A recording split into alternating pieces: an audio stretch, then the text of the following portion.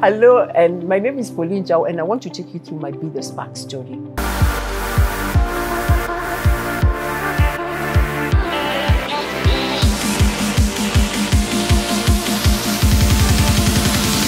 After becoming a believer, I really lived for myself. I'll be honest.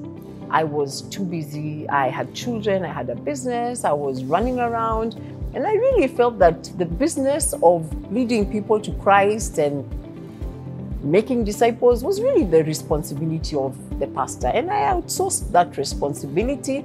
And occasionally I did the usual. I went to church on Sunday, I gave my tithes and offering. You know, I was a good Christian. Until I began to read the Word of God and I began to understand that the biggest calling of a believer is to actually go out and teach people how to live like Jesus Christ.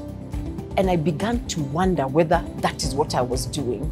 And to be honest, I began to become very fidgety. I began to worry about it, and I began to have small panic moments when I wondered whether I was really living as a Christian or as a believer or a follower of Jesus Christ, really, truly. A moment or an opportunity presented itself when we were asked to find 4 or 5 people who we would take through the Mizizi experience. And I mustered up all my courage, and I thought to myself, this is it. There would never be another moment, because I was always going to be busy. There was always going to be something else to do.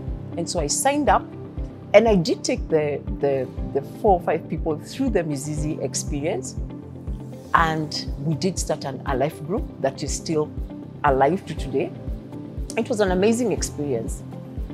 Recently, I had my eureka moment when I sat in a room with 4 people who had been through the Mizizi experience. But that is not what was amazing. What was amazing was I had led Anne through the Mizizi experience.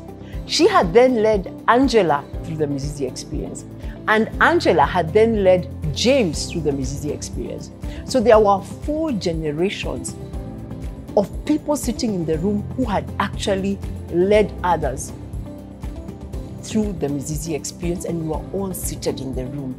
And as I sat there, I remember thinking, thank God I had had the courage 4 years ago to actually sign up to become a Mizizi facilitator. That was the best thing I could have ever done.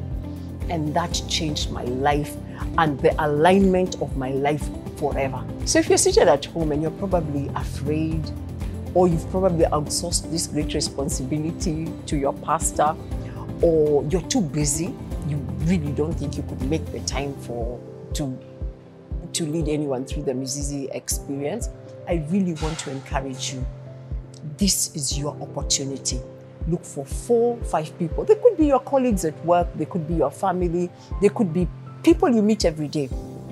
Just muster up the courage, send them the poster, call them up and say, listen, let's do this thing together.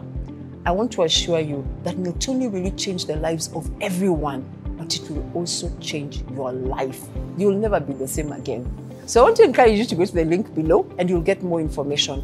I want to assure you, your life will never be the same again. My name is Pauline Njau, and it's time for you to be the spark.